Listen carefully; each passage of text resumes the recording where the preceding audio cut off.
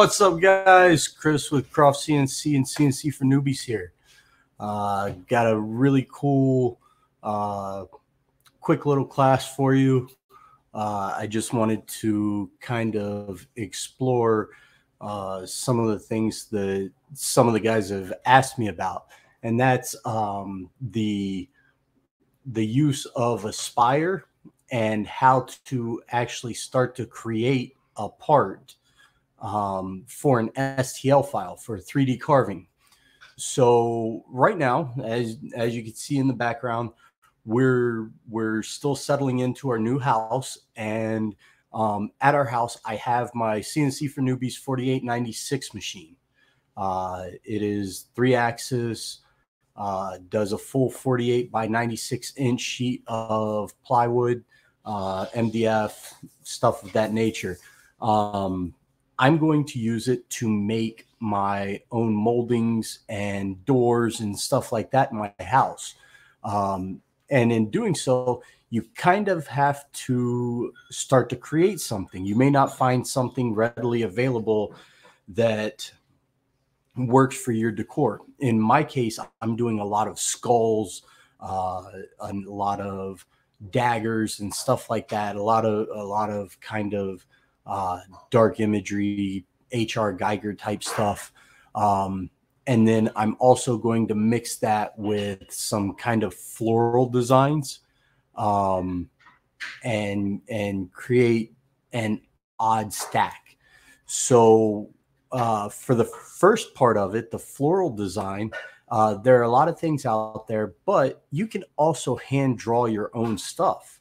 And I've done videos on that in the past where you take a piece, you hand draw it on paper, you scan it in, you take that scanning, put it into V-Carve or Aspire, and then basically make a vector of it.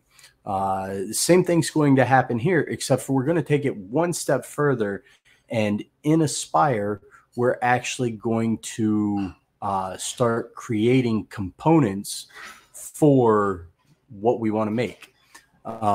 In my case, we're going to make a little floral corbel that we saw on Google, and I'll show you here right now. So let me put that on there. And then we've got some corner pieces that we're going to make into a little design. So we're going to be working with this design right now and going from there. And now let's do this. Okay, so the very first thing that I did, I'm going to blank that layer. And the very first thing that I did was I went up here to import bitmap. I clicked on it and I just imported the JPEG. Okay, so I get something like this. And then if you click on it, you can see it's a very rough hand drawing and whatnot. So the very first thing that I did was I took a line and I did a straight line, not very straight, but you could see here I took a line and I actually dropped it right down the center. I also made a boundary box of how wide my material is going to be. And that will kind of tell me how I have to do my glue up, what I have to joint, what I have to plane, and what I have to squeeze together to get the material block itself. In this case, we're looking at about a 4.5 inch, 4 5/8 to get the material block here. And that would be representative of the width of the material. This one would be representative of the depth of the material, and then the height would be this. So I have this size to about a 12 by 4 and 5/8 block by 12 inches long. And then you could do the same thing over here just by pulling that in, closing, click it, and drag it to where that needs to be. Then pull that up and go from there. Okay, so now we have a bounding box here. We can go to object size. So the width is about 4 inches tall. The height is 12 inches. So basically a little bit over 4 inches for the actual depth that we need to make our stock. Okay. Now in doing this design, we have a couple features here that we're going to start going into. So if we highlight the drawing, you can see it is a hand drawing. It's not absolutely in. It has a taper to it, so we have to take that stuff into account, and then kind of start building from there. So all I did was I took the center line and I basically put the circles in first, and started going from that part, and then I will start kind of drawing in my boundaries and everything like that, but I'm only going to do it on one side. The reason why I'm only going to do it on one side is because this design is going to be a symmetrical corbel design. So I want to make sure that I continue that design on through. So I have all of these pearls here. You can see in the hand drawing, there are the pearls. But you could see that they kind of go off the taper and they start pulling themselves over to one side. So I just basically got them all the same size in circular pattern right along the center line. And I just kind of placed them where I thought they would be. Then down here, I just started drawing in the design around here. And being that this is a hand design, I could shrink and stretch this a little bit, but I'm actually going to make the side a taper, and I'm going to keep this part pretty much symmetrical. So that's kind of where I'm at with that. And then we'll put all those designs in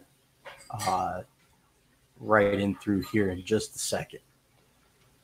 But the first thing that I started with was these little pearls. And then I took each one of those pearls and I click on the diameter of the circle. I go to my modeling tab and you can see these components. There's component one. So all I did, let's see if we can grab another one. I'll select the vector boundary. I'll go to create a shape from vector outlines. I want a hemisphere.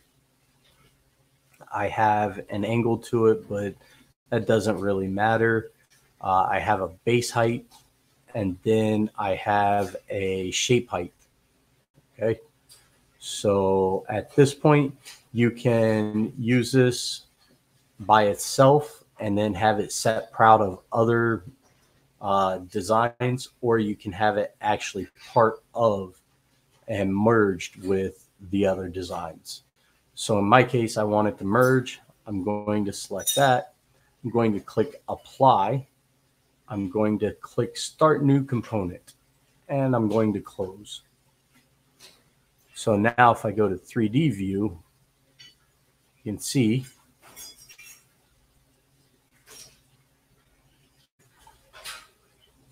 I have a little bit of shape to those. Okay. And I may go in and change those out a little bit. Okay. But they're kind of on top of each other now.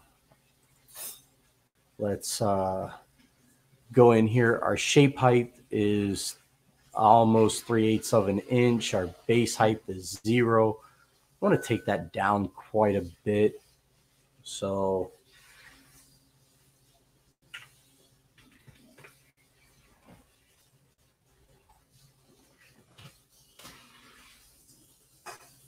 there we go. Okay, so now I'm just playing around with what looks good on this. I'm going to take those down to an 1/8 inch.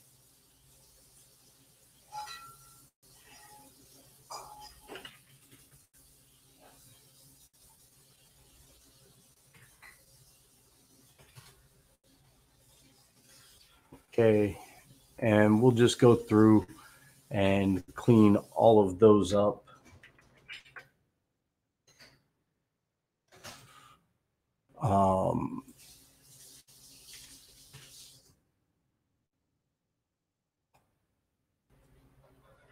And as you do this, you kind of have to know what you want to do, what you're looking for. There's a certain idea that you might have in mind, and you might actually have to go back and play with this 3 or 4 times before you find out something that you want to do.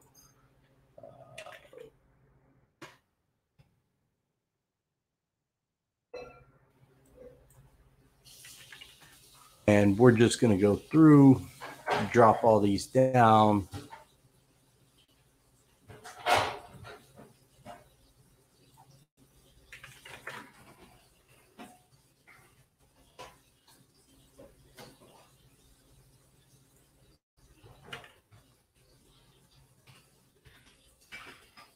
And we want to make sure we hit enter on those to make sure that they take in the modeling properties.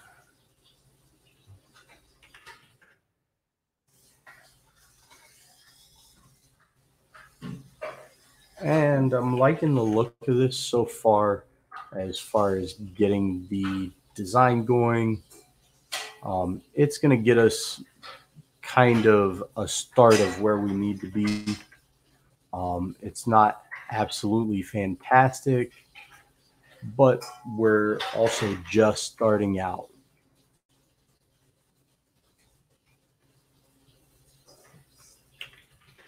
All right.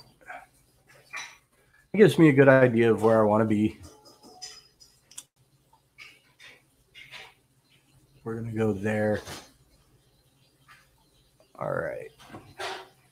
So now we have a kind of model design in there and figured out. And then up here, I did the same thing with these pearls. And I'll just start playing around with those. So I haven't created anything from them yet. Let's do these in 0.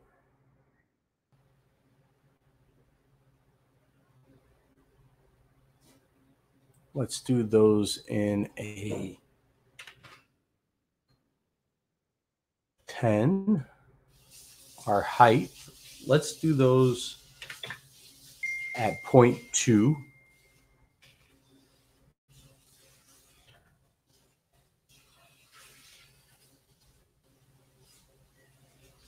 All right. and we're going to apply that, start a new component. Now, this one, we're going to keep everything the same, but we're going to start at 0.25.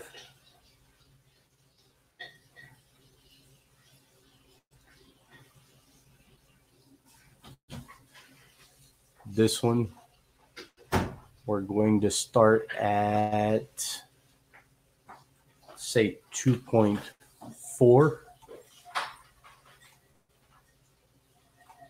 And then this one, we're going to go a full 1/4 inch. And that's going to give us a little bit of a stepping stone. And it's ever so slightly, but it's something that you know is there.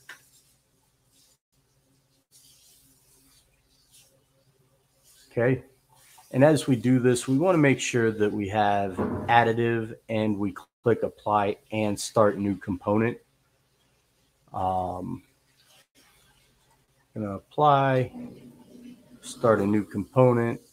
Now that's going to be the tapered down.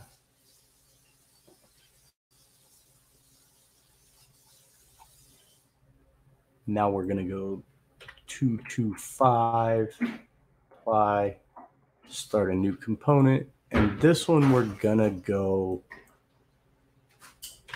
0.2.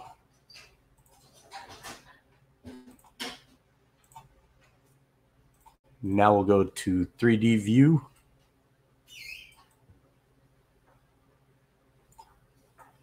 Now you can see how that's starting to kind of come about.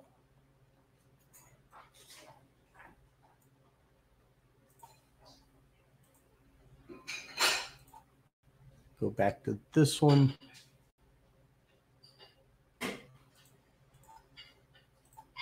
Apply.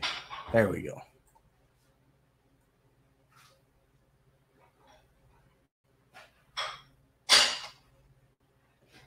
Okay.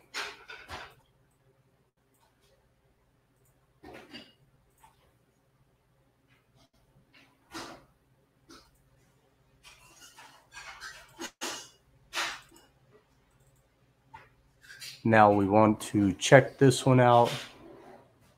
It's 0.475. That should be 0.25. Or no, that should be 0.2.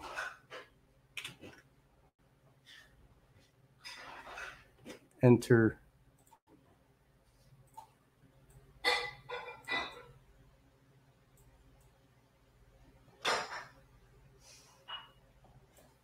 Okay.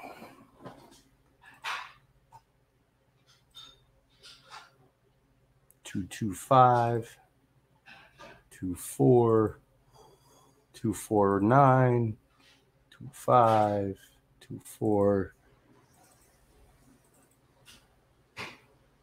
Okay.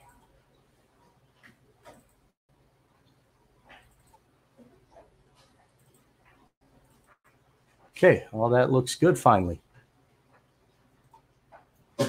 All right, now, as you can tell here, this was really just a simple setup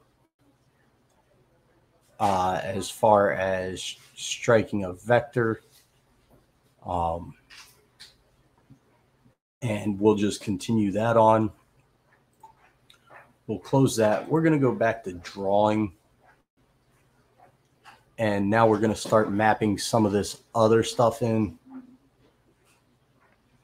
And you're just going to continue building on all of this until there's nothing else left to build on. So now we know that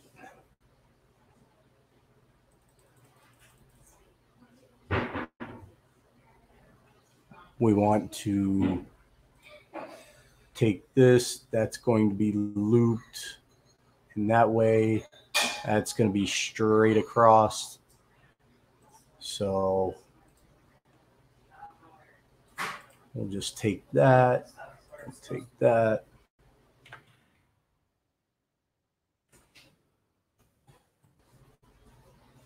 Okay, gonna have to draw an angle line there.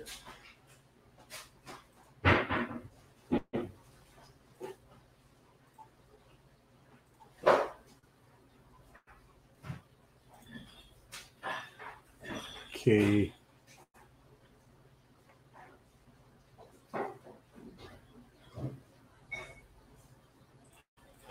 All right.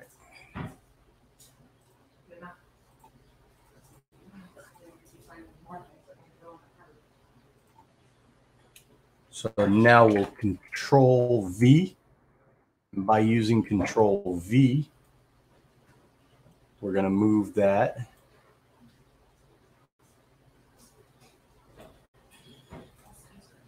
And then we'll keep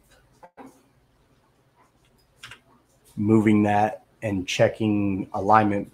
Even though this picture is blurry, it gives us kind of a good starting area. Okay.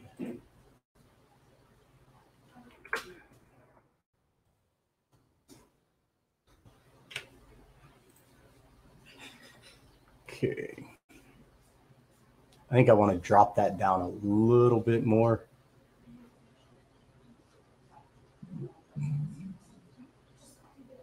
And then here, I think I'm going to pull in an arc.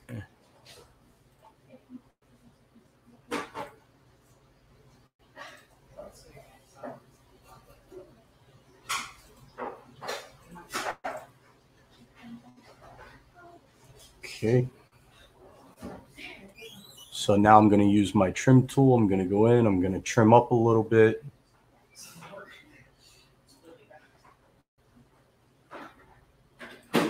Okay. Now I'll trim this up.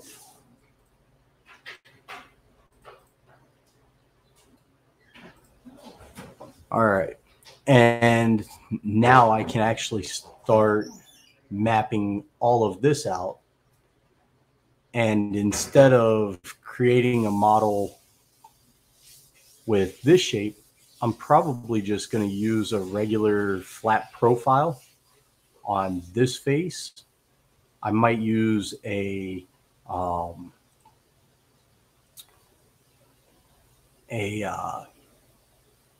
design profile that I draw. You can create what's called a 2-rail sweep, and a lot of these aspects of doing this is going to be seen in Michael M. Mike, I apologize, I can never say your last name, but let me see if I can pull up his YouTube channel and give him a plug, because Mike has been integral in teaching a lot of people how to do this stuff. Let's see here. All right, and let's share screen. We'll stop screen. We'll share window. Okay, there's his YouTube channel, and there is a ton of great stuff. This little series right here is really a great series to show you guys what you're dealing with. Okay. But all of this stuff, man, Mike is a master at doing these STLs. And that's actually how I learned how to do a lot of this stuff, was this Gothic framing. That was a great one. And then this series here really put a lot of the stuff that I learned into a video format that a lot of people can understand. So you basically just keep going from there, as far as what he's putting out and what we're looking at. Um, and that's really just how I did all of these different parts. Um, was replicating what he showed on the videos. Um, but the two rail sweep is really a phenomenal tool once you learn how to use it. Um,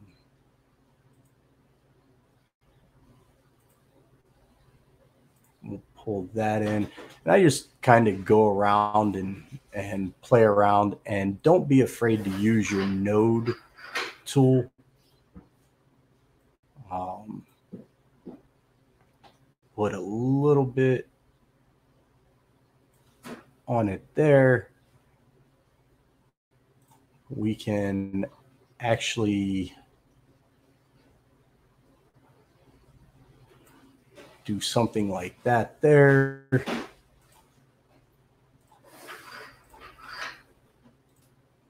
Trim that up.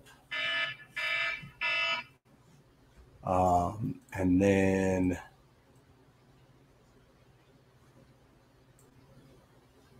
pull that in. And you'll notice to modify a lot of this stuff, I just go right here to the node edit mode and clear that stuff up.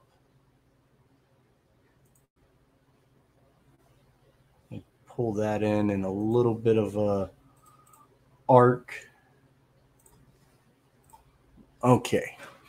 So as I'm building this model, some things to keep in mind is I know how I'm going to map out this part to machine it.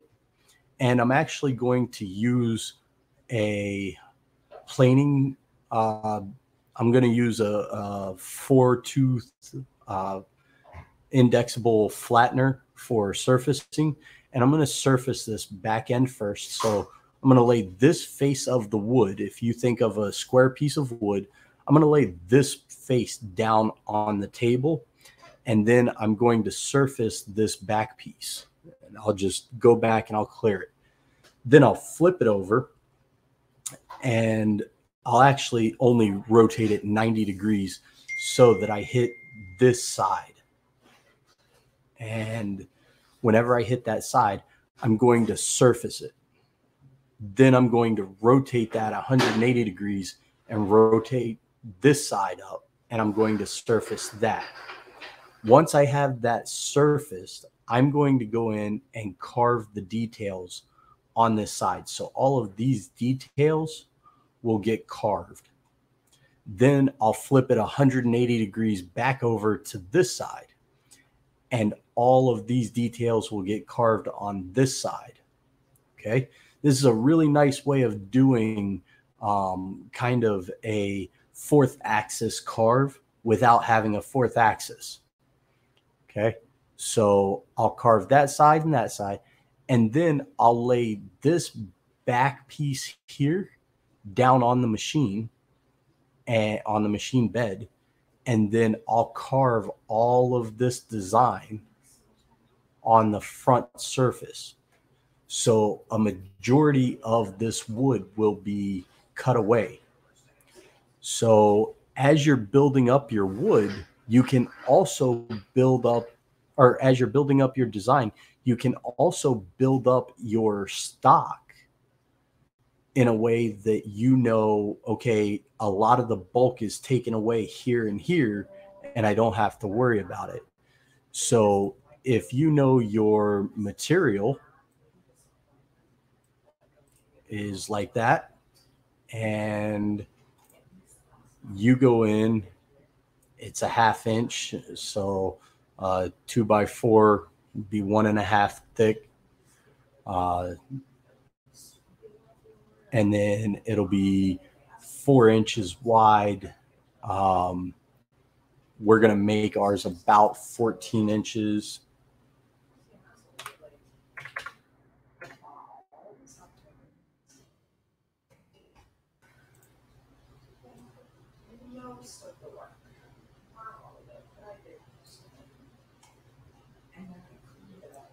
All right.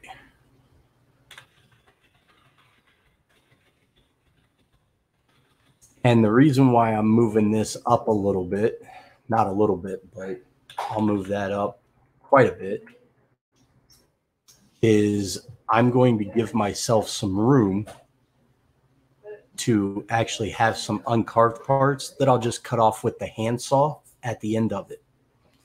Okay, so now I'll just replicate this. I'll just Control V and I'll move it there. And now what's really fun is I can come over here and right in this area, I can strike a line.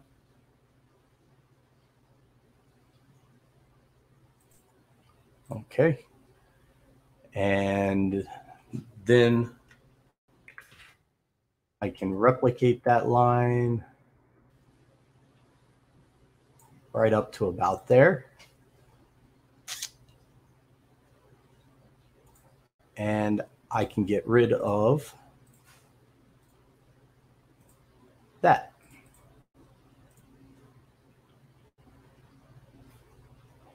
Okay. Looking good so far. Okay. And now I can Control V. I can take that and pull it back that way. And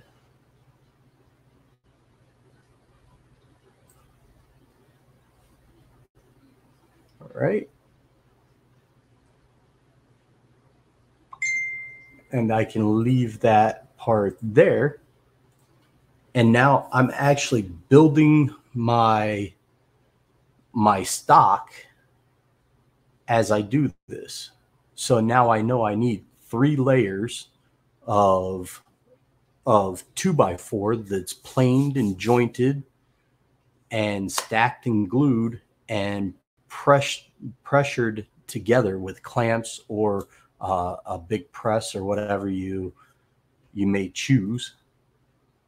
And I can actually make this part with a lot of this wood already removed. And I could go in and trim this up a little more and really have a close fitting part that takes away a lot of my machine time before I ever start putting it on the machine. Okay. So as you start doing this, really start playing around with, okay, I can save time here by taking the bulk of this down and going from there. So for this part, I'd probably start with 2x6s, and I would buy, let's see, if I'm doing 2 of them, I'd probably buy an 8-foot 2x6, and I would just start cutting. I know I'm going to need 2 14-inch pieces, a couple small pieces, a couple medium, and a couple medium. So that should give me enough to do 2 corbels on each end, which is what I need. So that helps lay out that part. And you can actually see a lot of this stuff. There is a Russian, I'm trying to think, a Russian show here, not show, but a Russian YouTuber. That's what I was trying to say. That does a lot of really cool stuff. And I'm trying to find, let's see here.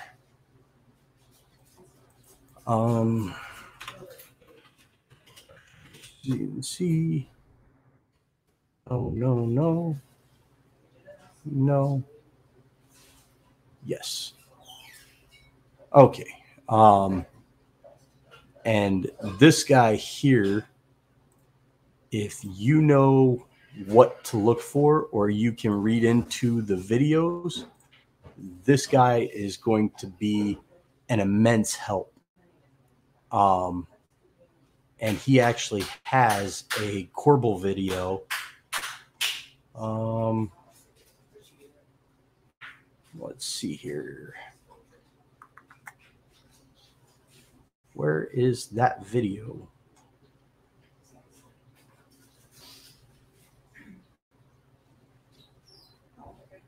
Here's a really easy way. That's kind of what we're doing to start with. Yeah, this is a corbel video right here. But if you just look up Russian CNC, you'll find him. His name's like Illa, and it starts with a B. But he shows a lot of stuff on the CNC that you can read into. This is another great resource that I used. And then I have some that I use for actually designing the finished part. Okay, so let me find that.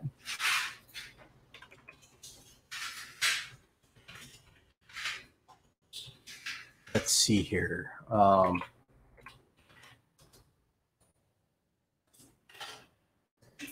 And yes, this is the group here. So let's share that screen. Okay, so this is the group here.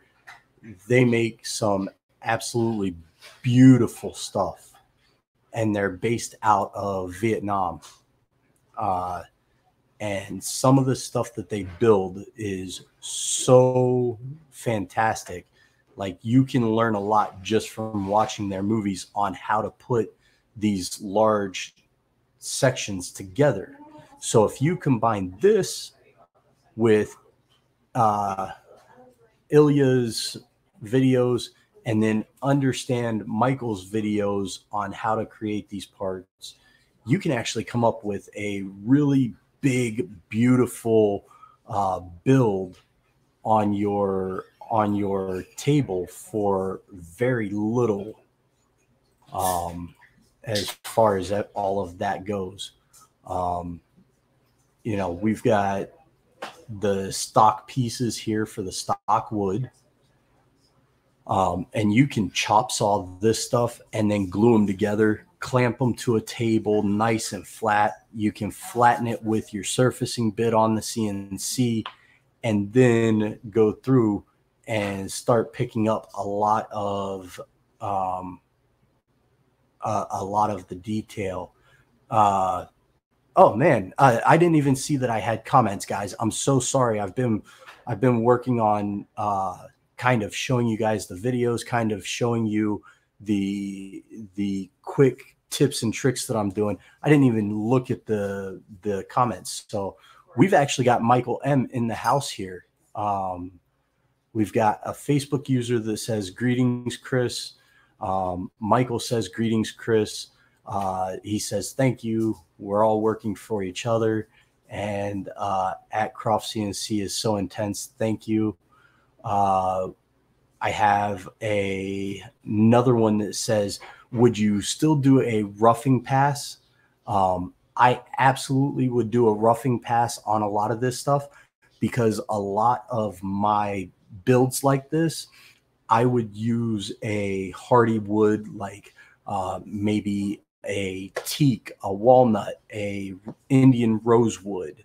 I personally, there are two woods that I love to do moldings out of, and that's Brazilian cherry and Indian rosewood.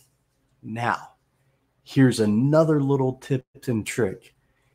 If you understand what makes those colors so beautiful in those woods, you can replicate those in a softer wood, like a maybe a white pine or something of that nature. And once again, I went to YouTube and I looked up staining, glazing, and toning wood.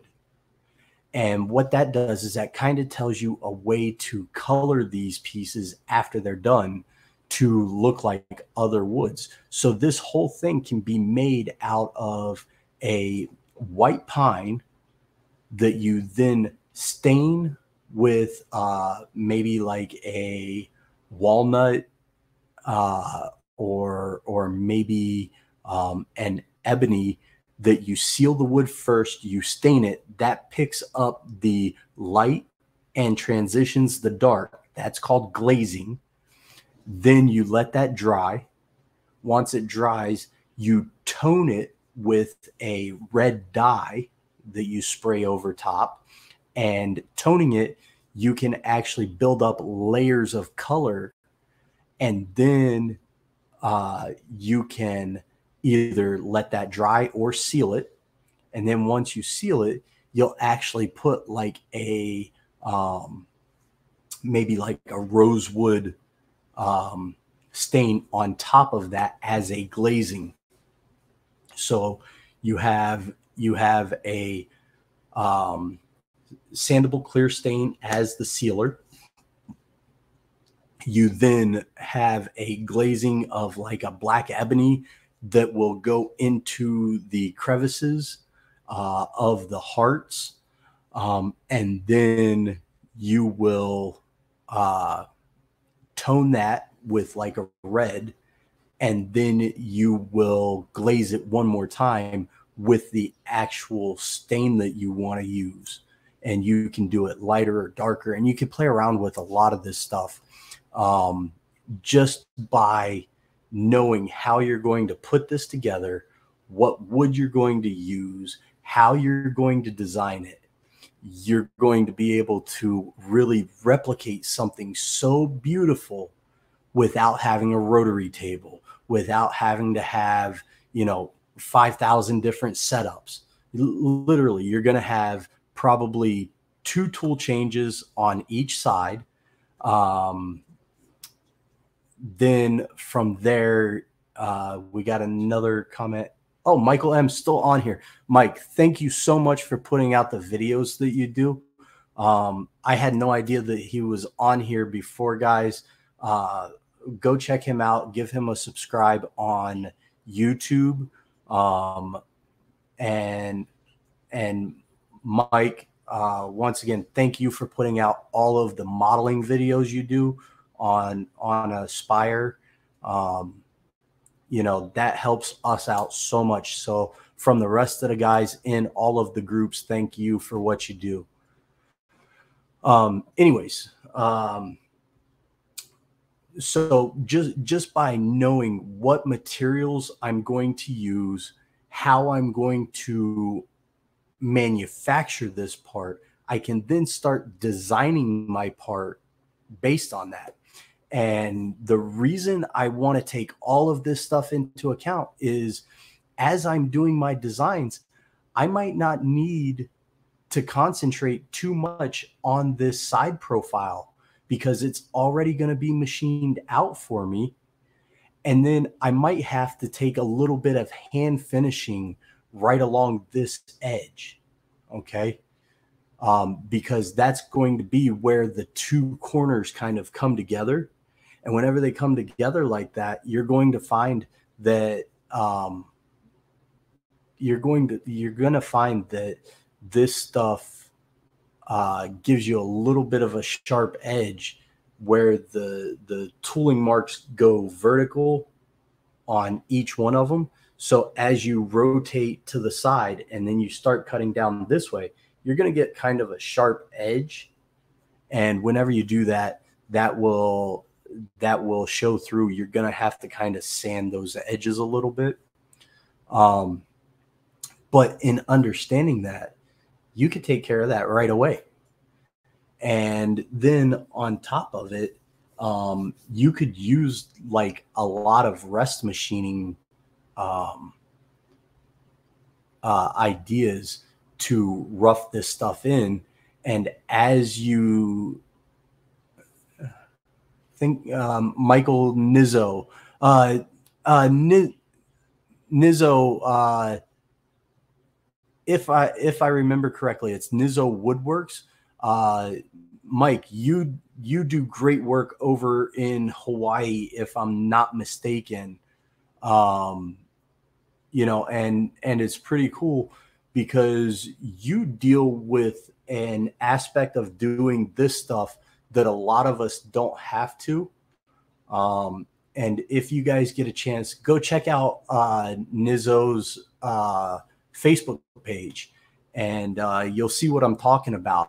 If that's the right one, Michael, if you're Michael Nizzo, if you are the one that I'm talking about, that has a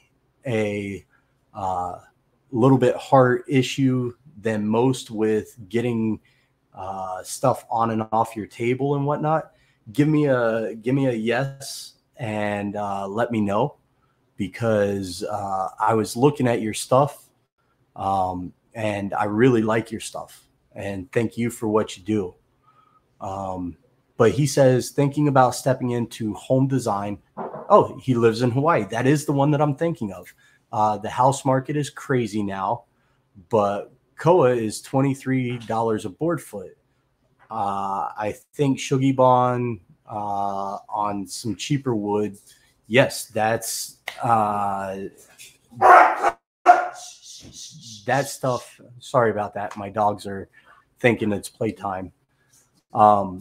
But Michael, that's definitely a way to use inexpensive wood to then turn around and make it look like a more expensive wood for parts that are going to be up, molds and models that are going to be up, and stuff like that. But anyways, as you guys can see, I'm mapping out quite a bit of stuff without ever really having to get into the meat of a lot of stuff. Okay. But I kind of showed you guys the modeling menu, the create shape. You can use the 2-rail sweeps. You can do extruding an axis. You can do spinning or turning. You can sculpt the model. You can create a textured component. Now, this is really cool because you can add a lot of depth to your model by coming in and adding a vector boundary and then just doing a texture right in that area. So you could do a vector boundary right in this area of this design, and instead of having a nice smooth that would be a convex shape, instead of having that convex shape, you could add a convex shape with a wood grain texture, with a woven texture just in that part, and really set that whole part of your design away from the rest of the design. So there would be so much to look at in this design if you did that. Then you can go in and start splitting shapes and everything like that. So for right now, we're coming up on an hour of talking about all this stuff. As we talk about all this stuff, I'll never be able to go through and teach you guys in one sitting everything, but the few videos or YouTube channels that I pointed you to, please please go in and give them a subscribe and take a look at what they're doing. We've got it. Michael Nizzo says he's starting a YouTube soon. Mike, if you send me a note on that, I will put that out on a live for you and try and get you some subscriptions. I really enjoy seeing other people grow, and Nizzo, you're going to do great. And the fact that you have a different perspective on stuff, I would love to have you on a live sometime and take a look at maybe talking about that aspect of it, because that always intrigues me. There's actually a gentleman at the CNC for Newbies facility that is in the same position. So, you know, something in common, something you guys can talk about and deal with a little bit more understanding between the two of you. Michael M came back. Chris, what's the other channel you're talking to?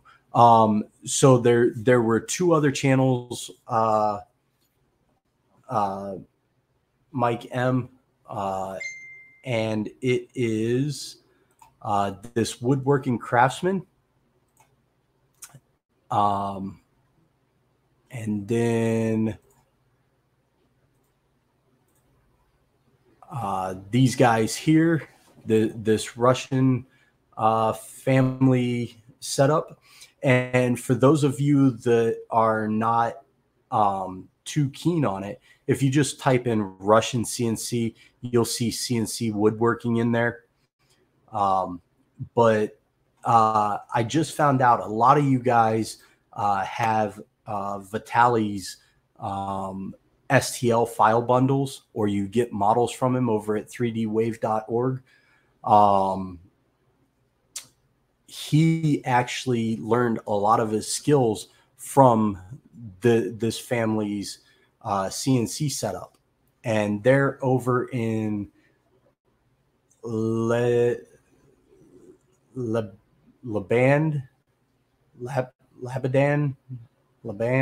something like that, over in the Ukrainian area.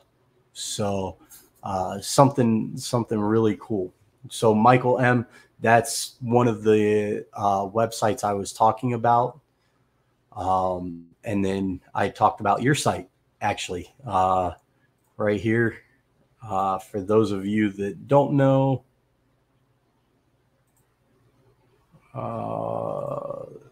that's mine. But anyways, that's kind of where we're at with stuff. You know, there's quite a few different things on YouTube. If you search floral STL,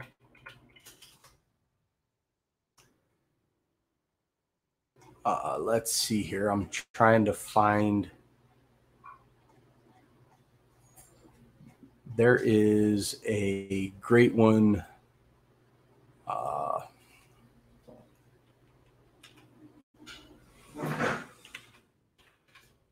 Core STL. Let's search that. STL file. Okay. And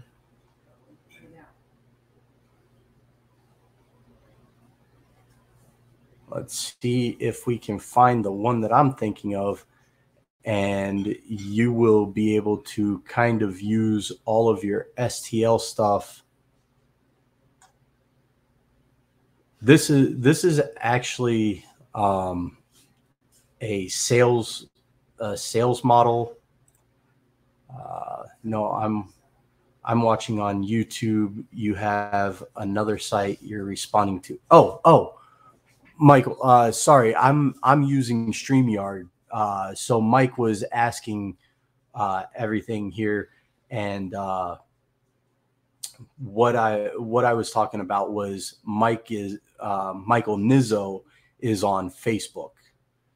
So I do a lot on Facebook, on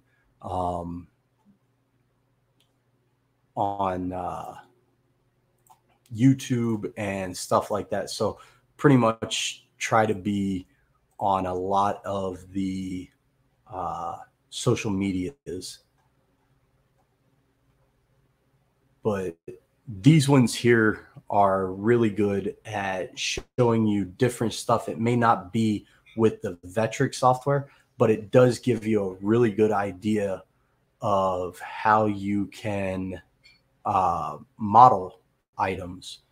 And pretty much once you learn one 3D environment, you can replicate that in another one. So you know, you can use Mesh Mixer and create something just like you could in Vectric.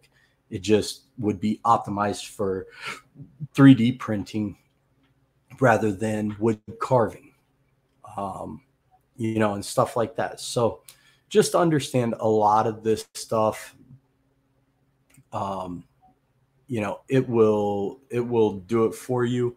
This is kind of one of the things that I'm looking at doing, you know, stuff like this.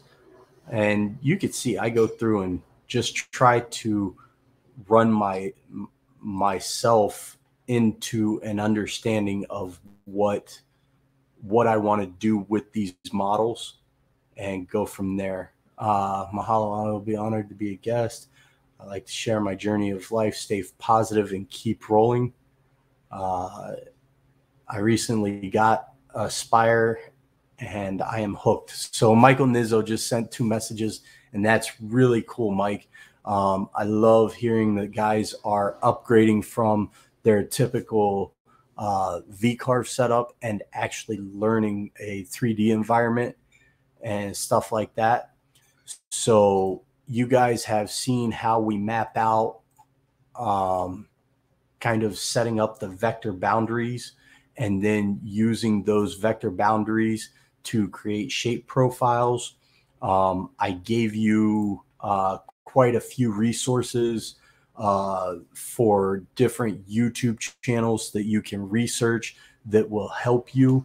I gave you some key terms that you're going to be able to use, like toning, glazing, staining, sealing, you know, stuff like that. If you search that stuff, there will be videos there, and you can move forward with that.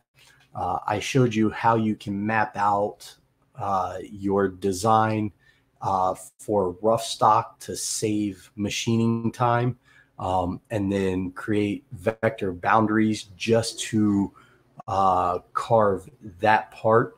So you can actually, instead of having a roughing pass go all the way through all this, you can actually do vector boundaries and machine a lot of this stuff away before you ever get into a finish roughing pass and a finishing pass. And that's called rest machining, so on and so forth. So with that being said, we're up on 59 minutes and 29 seconds. I'm going to bid you adieu. Ladies and gentlemen, have a good night. Keep producing on your CNCs. Let me see what you're doing. Later.